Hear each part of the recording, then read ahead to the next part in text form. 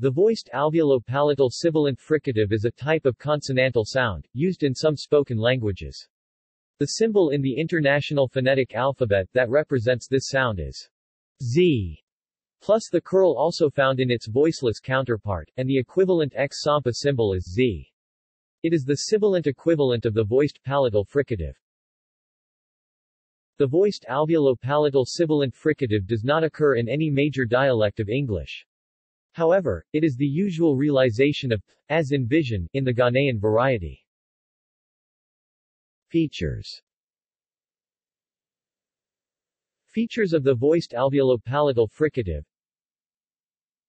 Its manner of articulation is sibilant fricative, which means it is generally produced by channeling air flow along a groove in the back of the tongue up to the place of articulation, at which point it is focused against the sharp edge of the nearly clenched teeth, causing high-frequency turbulence.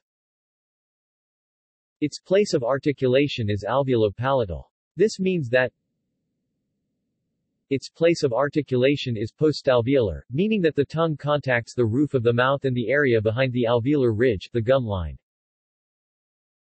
Its tongue shape is laminal, meaning that it is the tongue blade that contacts the roof of the mouth.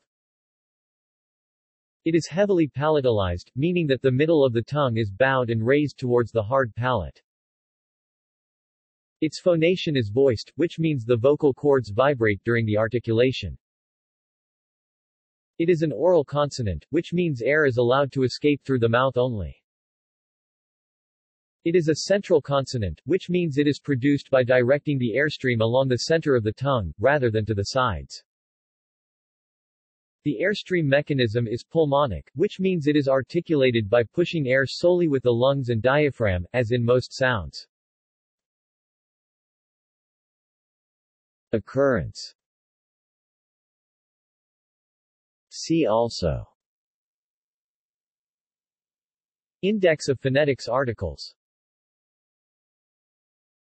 Notes.